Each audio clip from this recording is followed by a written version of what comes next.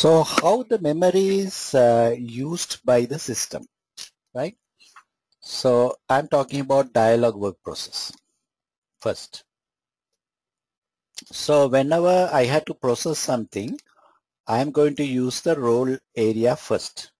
I told you the first component of the role area. So I will do my processing here. Then if this one gets filled up, then I will use the extended memory. But I may have a quota in the extended memory, or the extended memory is full. Then I have to use the balance of my role area. That means role area total minus role area first is the balance. So I use that one. But if that also gets filled, then I start using the private memory. But if I am doing the same thing for a non-dialog work process, first it will do the role area same, then it won't go to extended memory. It will go and use the entire role area. So that means at the beginning the entire role area is used. When the entire role area is used and if it gets filled, then it will go to private memory. Hello, sorry I missed it. I guess something. I just came back. I had dinner too. Oh, you came late? Oh, yeah, okay. I came late. I just joined. I'm sorry. Okay, I'll repeat again. Okay, thank you. Yeah, you're welcome. So we'll check the memory usage pattern, how the memory is used by dialog work process. So I'm doing the dialog work process is starting to do some processing. So first it uses the role area first, that is role first. So it will use that if everything is fine, okay. But if it is not enough, then it will use the extended memory. But extended memory, this particular person or this particular person have only a limited area reserved, maybe quota is there. So if the quota is finished or if the external memory is full, then it has to start using the balance part of the role area. So I had the role area first and the total role area. Then whatever total role area minus this one is the balance part of the role area. So I will use that. If that also get filled, then I will come back to my local memory and use the private memory. Then I will go to priv mode, PRIV mode, that is private mode. Then nobody can use that work process. But if I do the same, if I check the same thing for a non-dialog work process, first the entire role area is used. If the role area is full, then the private memory is used. If that is also full, then extended memory is used. Okay, so this is the difference between dialog work process and non-dialog work process with regards to memory usage.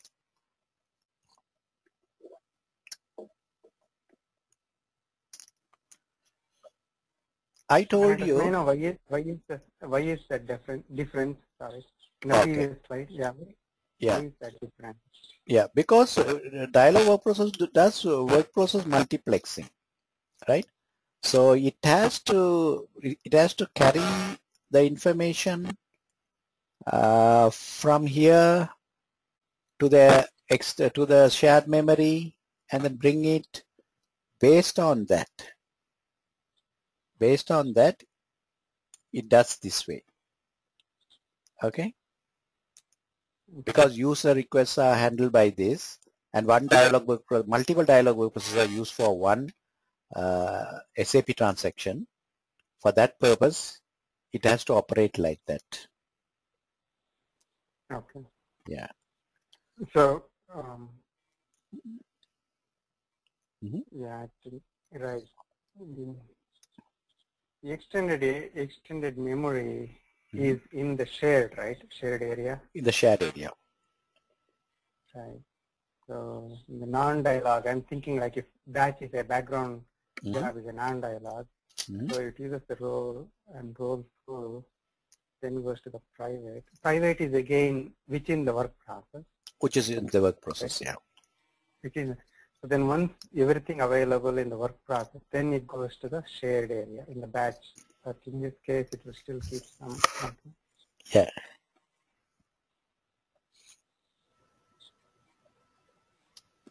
Okay.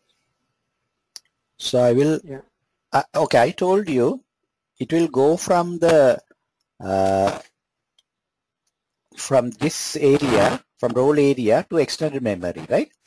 So extended memory, there's a parameter which sets the amount of extended memory that can be used by this work process.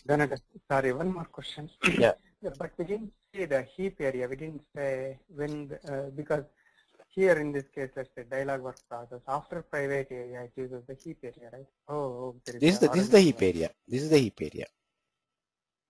But you have one more here though, at the bottom. No, that is a parameter. Don't worry about that now. That is a parameter. No, above that. That is a parameter. Yeah, these are all parameters, right? Don't worry about that now. Yeah. So which one is the heap area? Private memory is the heap area? Private memory is a heap area. This is actually what they are saying is, this is the parameter which sets the size of this. Okay. So for this particular thing, we are having one size. For this, we have a smaller size. Here we have another big size like that. So it varies from, it can vary from work process to work process. Okay. Yeah. But here we said heap area dia. Here we say heap area non-dia. Okay. So both are talking about private memory, but this is for dialog work process. This is for non-dialog work process. Non-dialog. Yeah. And also we have a parameter, the entire this area, okay, or everything, all of these private memory. It's called heap area total. Oh. Yeah.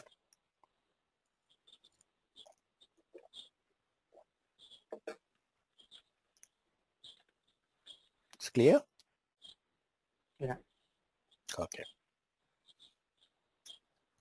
So this is called ZTTA role extension. If I'm using role area first and coming to the shared memory, extended memory or shared memory, in this case is the shared memory, then I will be allocated certain amount of memory in the extended memory based on this parameter. Okay. This parameter is called ZTTA role extension. Okay. So this role extension is part of extended memory. Is that what? It's part of extended memory. There may be ZTTA role extension for this, and this all total together is the extended memory shared. Extended memory. Oh. This extended memory is made up of many components like that. So obviously this should be bigger than this. And this is this. This is this. Oh, EM. Okay. Yeah. Extended memory initial size in megabytes. That is the parameter, right? If you need to know. That is the parameter, yeah.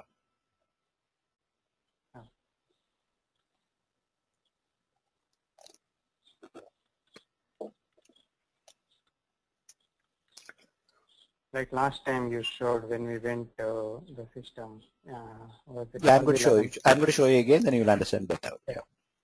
Okay. In case this particular dialog word process is used by this guy and went to heap privilege mode, if it goes to privilege mode, nobody can use it.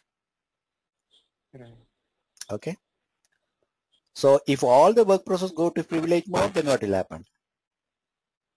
No other user. Yeah, log. Yeah. So that is very bad situation. Right. So I revised the memory usage pattern for dialog work process once again. Okay. So I'm repeating what I told before in a different way. Okay. So dialog work process will first access the role area first. Then it will go to extended memory. If the extended memory is used up or limit is exceeded, then it will go to role area 2, that is the balance part of the role area. If that is also used up, then it will go to private memory. So private memory getting filled up. When you go to preview mode, nobody can use. Now what happens is we have a parameter here which says after this size you have to restart the work process. So that is set. So until that private memory limit is reached, right, that will keep on using the private memory. So when that is reached, there are two components. So I'll go to the next screen and I will explain to you. Not next screen, sometime later. So what I'm saying here is first it will go to role area, then extended memory, then role area 2, then it will go to private memory. This is for dialog. So role area, this is the parameter. Okay, this is the parameter to set the value of this plus this. Okay, this plus this is role area. This role first is this parameter.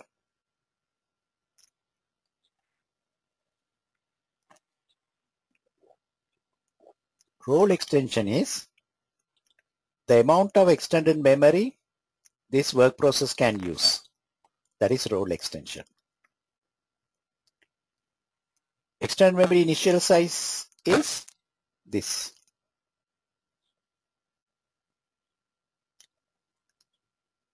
Above heap limit is the maximum heap memory size. I did not understand.